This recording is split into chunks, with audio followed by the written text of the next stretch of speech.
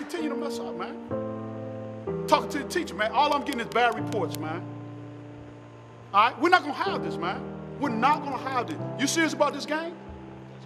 You don't act like it? That crew you hanging out with, man, you don't act like it? We're not going to tolerate that, man. You want to be on this team? You got to do something different. You get that? It's crazy how we came so far as a people, but actually haven't gone anywhere at all. We supposedly fought for our freedom, but we make up only 13% of the U.S. population, and African American males make up over 40% of now incarcerated prisoners. It doesn't add up. It's almost like we're taking steps backwards. The things that we seem to glorify now have been nothing but a plague in our community, in our culture. Killings, guns, drugs, promethazine, unprotected sex with women we barely know, while creating kids who never see their fathers in broken households. It seems now that the average black person in the hood is either unemployed on welfare or slinging drugs.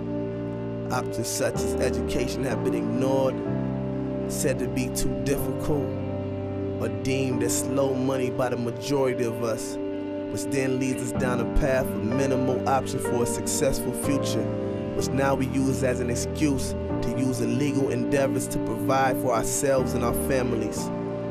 The only outcome of this is us ending up dead, behind the walls of a prison, and our sons fending for themselves.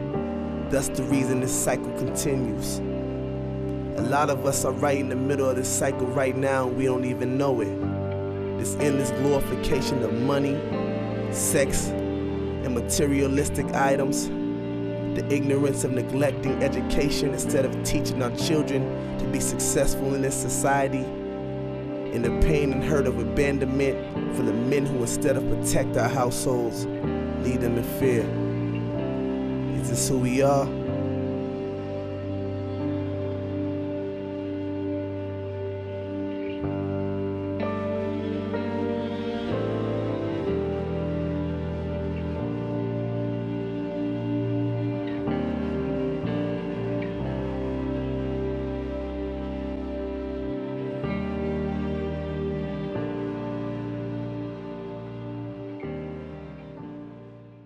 I know shit get hard sometimes, man, but being out here with us ain't what's up. We ain't here. What's up at all, man. You know what I'm saying? You know what we come out here for? We come out here to see you because we were like, damn, that could have been us. Straight up, man. We don't have no You got a talent right here, my nigga.